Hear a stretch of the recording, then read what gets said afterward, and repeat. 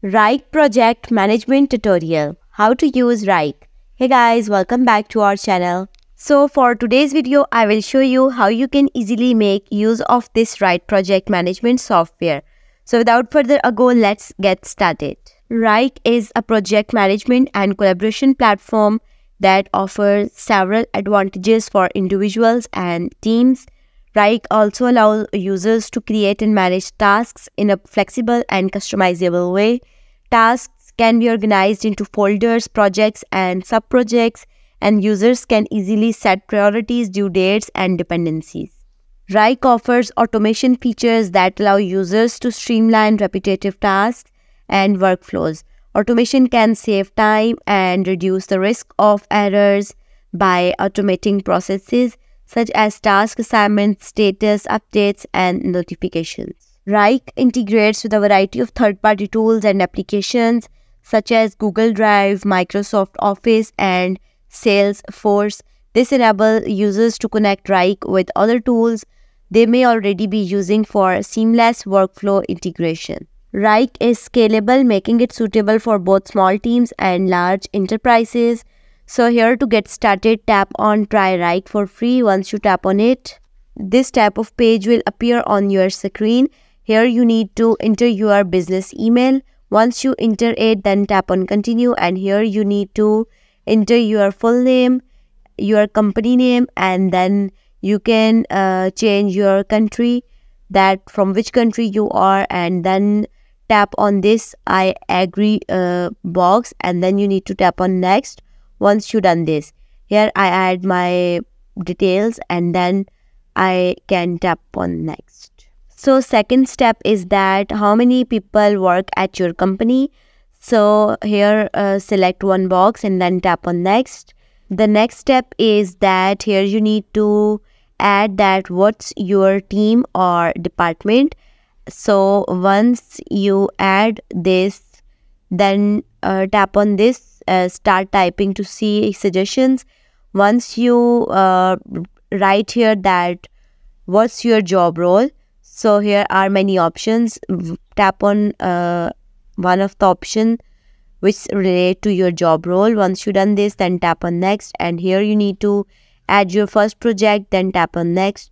But here I don't write the name of my projects here, so I only tap on Next to continue. So this is the last step which I done.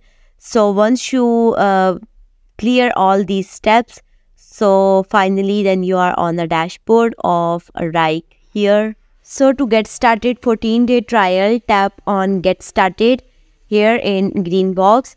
Once you tap on it, now you are on the dashboard of Wrike here. Here I try my best to remove this chart from here on the screen, but it's not. So I leave it and then I go forward.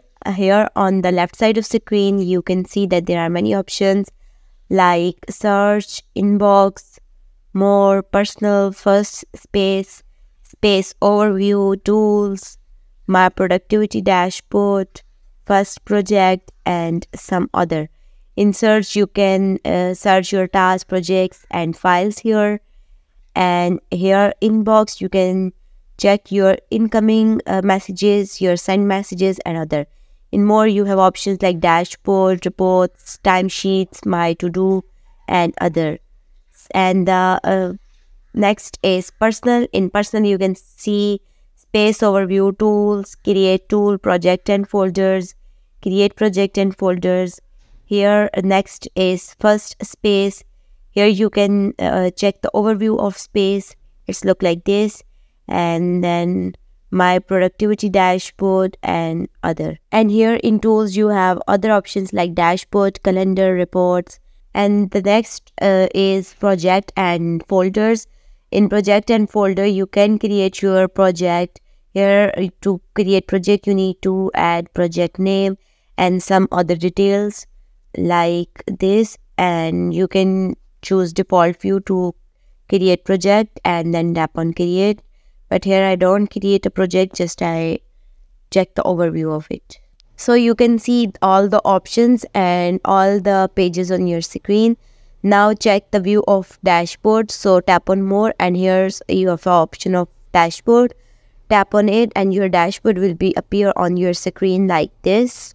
It will take some time to load, but wait for it, and finally it will open on screen like this. Then we have option of create and it's in the sign of plus in the top right corner here, and once you tap on it, here you have other options like projects, tasks.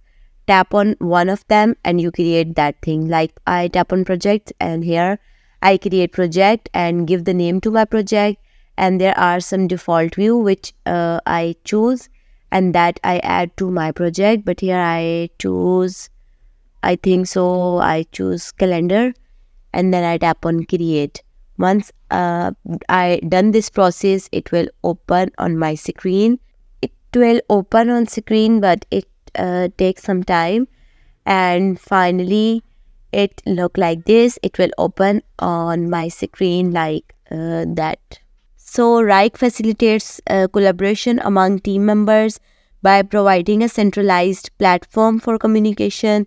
Users can comment on tasks, share files, and have discussions within the platform, reducing the need for scattered communication through emails or other tools.